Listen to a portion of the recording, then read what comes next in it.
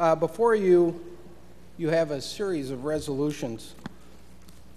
Resolutions very appropriate in light of the fact that, as Senator Sampson pointed out earlier, as other senators have pointed out, we are here on the 10th of September, the eve of 9/11.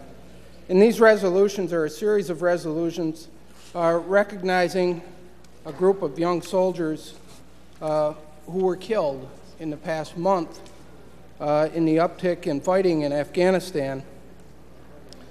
And I'd like to read their names into the record.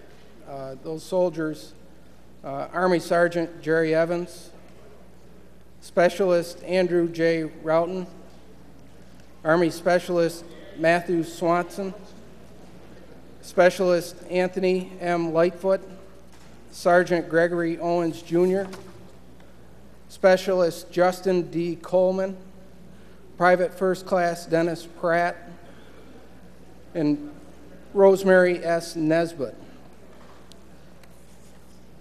These people have given their all, Mr. President, and I think that, on the eve of 9/11, that if, again, we pause just for a moment of reflection to understand that the war that started over 8 years ago in literally our backyard continues today, and a lot of young Americans are still paying the price.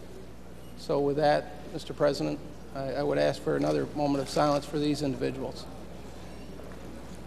Please rise for a moment of silence.